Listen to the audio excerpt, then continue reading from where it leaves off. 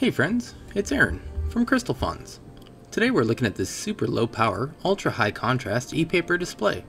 If that sounds interesting to you, let's go check it out. We have a display for that. The reason these are called ePaper is because of their super high contrast, which makes them about as readable as ink on paper. Not to mention, once your image is showing, they use the same amount of electricity as paper.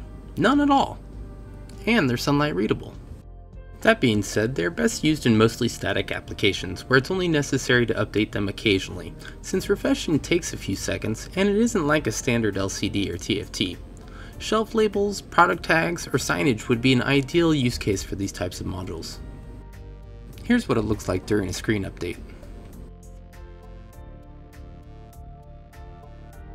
This ePaper display module is 2.13 inches diagonal and a little over a millimeter thick. They're super thin. It has a 24-pin FPC and mates perfectly with our CFA 10084 ePaper adapter board, which by the way, works with all our ePaper displays. We also have a simple utility application which can convert your images into a usable format for ePaper. Like many of our products, we offer this display by itself, matched with an adapter board, or in a complete development kit which includes a Arduino 4.2 microcontroller, all the jumper wires, headers, the adapter board, and display, all assembled running our demonstration code, so you can get to prototyping in minutes after receiving it.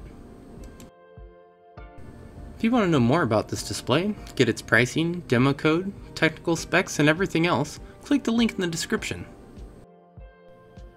If you enjoyed this video, let us know with a thumbs up. If you want to see more, please subscribe and check out our channel for many other types of displays and demonstrations.